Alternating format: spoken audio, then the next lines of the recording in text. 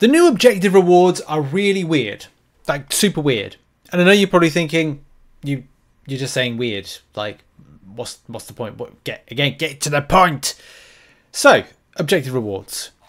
As you know, doing them, smashing them out.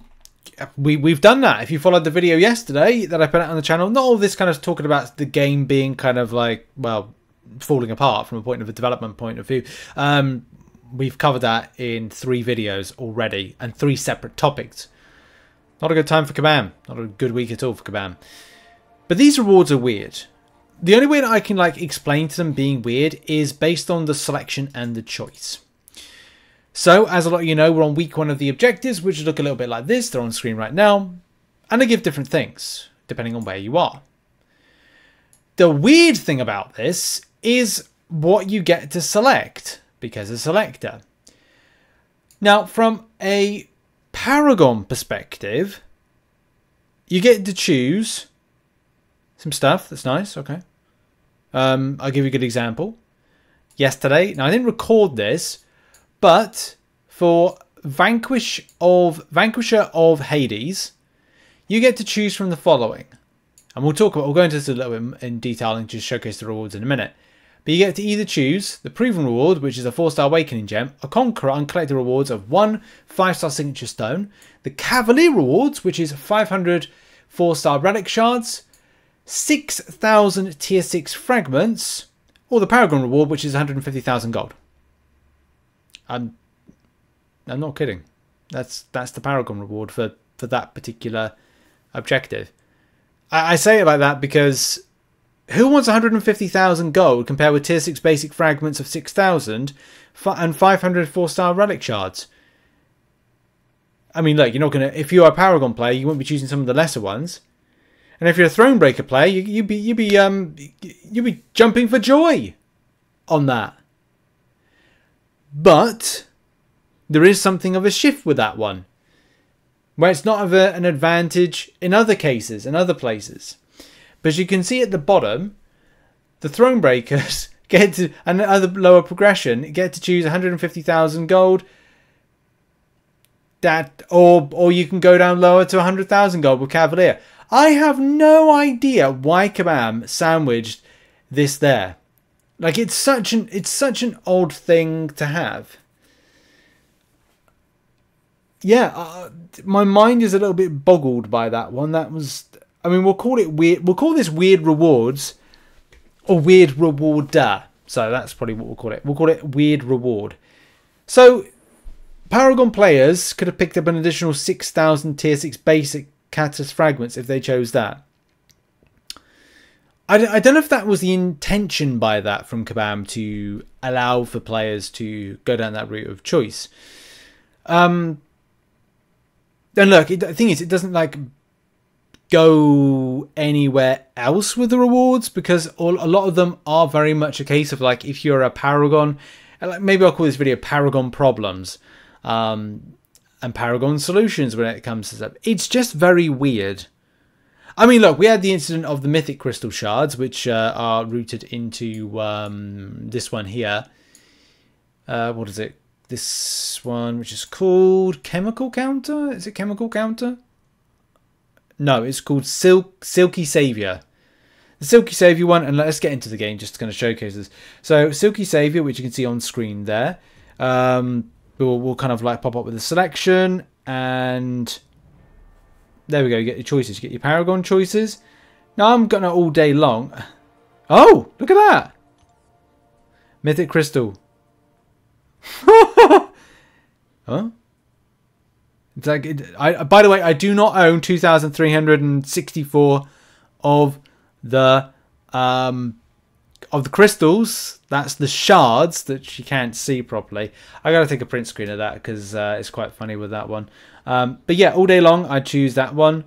I daren't choose that one, the other one, because apparently you get like banned. So I'm not gonna get banned. But yeah, grab that one there. I've done these all, as I said. Go and check out the guide which I put out on the channel. It's interesting. It's an interesting little guide put together, and we'll do week 2 as well. So this is Tier 6 Class Catalyst. I need tier 6 class catalyst. I need to rank up another 6-star because, hey, I've done Eternity of Pain and I'm just about 100% Act 8.2. But I don't have a huge amount of rank 5 6-stars and rank 5 6-star materials at tier 6 class catalyst. Go figure. I must spend money because that is the only way. I'm not gonna. I mean, look, at this point you can make a decision of going, well, you wouldn't go down as low as that if you're a Paragon player, but as well, like, would you go 3-star relics there? Would you do that there? Is that pretty much, no, tier 2, okay, that's fine. The rarity is there. So it's odd. So it's just that one there, Vanquisher of Hades. That is a very, very weird setup. Like, and I would recommend Paragon players to go down the route of either going the tier 6 basic catalyst fragments or the 4-star relics. I've already said my piece on, and just to confirm, maybe this video is going to shift the narrative, but maybe just to confirm my worst case scenario on this particular mode is the following, right? And that is the extent of rewards you normally get as a, you know, a player that's able to achieve doing all the difficulties is gone. You're not able to do that. Before, you were able to do all the difficulties, get a load of rewards. Now, one thing I will have to do is track my rewards as to what I pick up and see what I get, whether or not it feels like it's been advantageous. Also, one of the bigger revelations out of the rifts is that you get double the amount of rewards to choose, which I didn't think you did, but apparently you do, which, you know, increases that. But from a guaranteed rewards perspective of what you get to choose, it's very, well, it's not so good, is it? And that's just the thing I was pointing out, like, when I did the side quest totals, it feels like you're getting less in volume of rewards, especially from a guaranteed perspective. For a Paragon player, I personally need to increase my relics, but I'm not getting a huge amount of relic shards.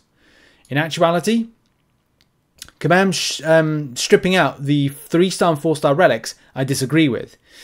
Also stripping out a lot of the tier 1 class alloy and also some others.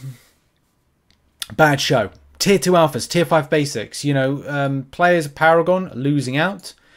People of Thronebreaker are losing out because you're not able to get the ones below you. Cavalier, possibly to a degree, but yeah, a lot of people are losing out on rewards. And that's the biggest issue I think I'm trying to like point out with this video is that, number one, weird reward setup with that first one, that particular one, for Paragon players exclusively. But the second point to this video is pointing out that rewards aren't as good because there's less in volume. Now, I could be wrong in that you may pick up a lot more along the side quest, and maybe kabam have got a secret event they're going to put out towards the end of the month, which will allow you to get more rewards this month. Maybe they won't.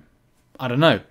It's definitely not been routed into the solo event, which doesn't retain any of the other elements of, you know, build.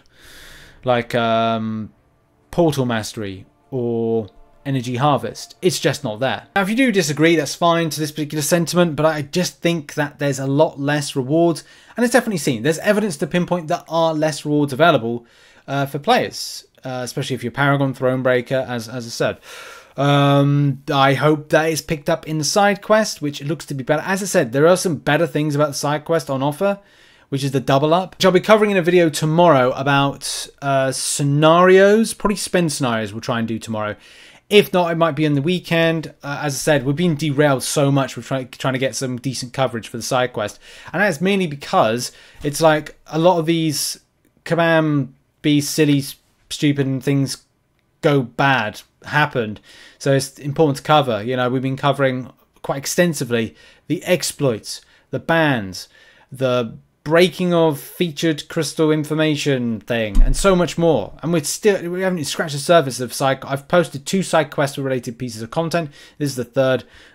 We've got loads to do over the next few days and the weekend. So yeah, thanks very much for watching this video. What are your thoughts on this, on the reward situation, and especially on the lack of them, or kind of the repositioning not going quite so well? Thoughts in the comment section, and I'll see you all later on. Bye bye for now.